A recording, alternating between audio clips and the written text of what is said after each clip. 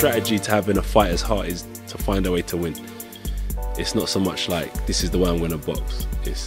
I'm just there to win. So you don't envisage you knocking Fury out? Yeah, I do. Yeah, I do.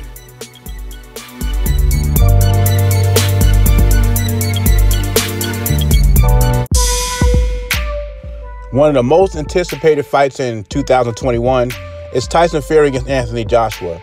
And like most fans, I look forward to seeing it. But Eddie Hearn said he wants a fight in a full capacity in the UK or anywhere else. And I don't know what country he's going to be able to do that in.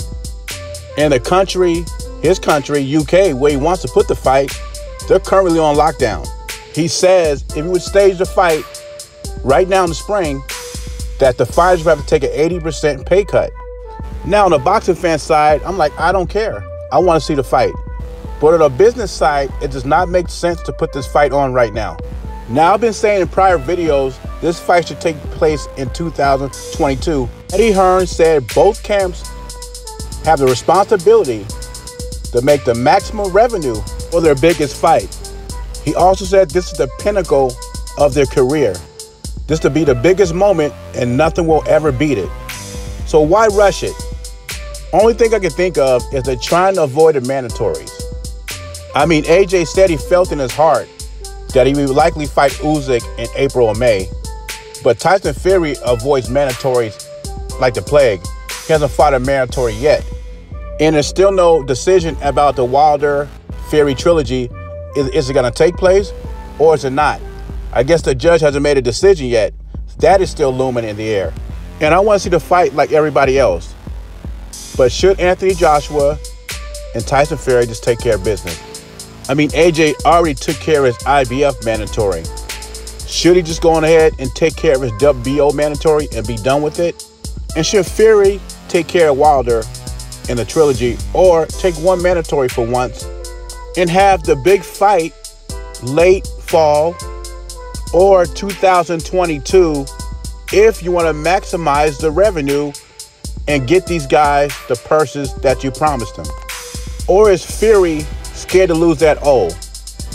From the business side of things, if you want maximum, this is what you're talking about, maximum revenue, this is what you would do. Me as a boxing fan, I can care less. I just want to see the big fights. Fury, Joshua, Crawford, Spence. Just for right now, the world is not in great shape. So you're not going to get the money that you want for these fights, the big fights.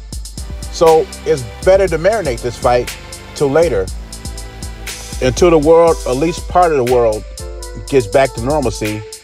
Anyway, that's my opinion. What do you think? Should a Tyson Fury fight wait till late fall or 2022? Or should it have it as soon as possible? As a boxing fan, I wouldn't mind seeing it right now.